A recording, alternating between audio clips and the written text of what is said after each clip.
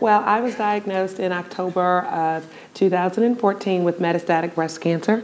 It metastasized to my liver and to my bones. My liver was about 80 to 90% covered with cancer, and I did a lot of traditional treatments. But for me, a lot of it had to do with I stayed, I guess, connected to yoga.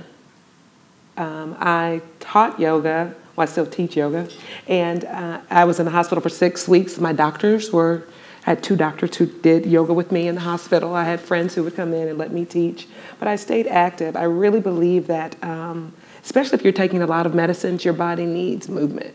I equated to you wouldn't put just your laundry and soap and water in the washing machine and not turn it on, would you? So I consider the agitation of movement as a better way to get the medicines moving.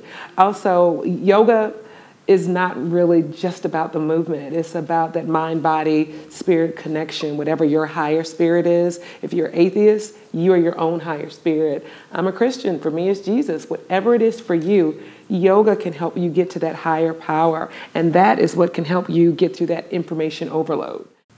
I can't overstate how just stepping back and breathing and following your own instincts, as a doctor told me today, following your own instincts. You are your own best navigator. You're not your own best physician. You're not your own best anything, but you're your own, other than your own best navigator. You see if you want to take yourself out of medicine, but you want to do it maybe from an informed place, as opposed to, I have so many people who told me that alkaline water will kill cancer. All I do is drink alkaline water.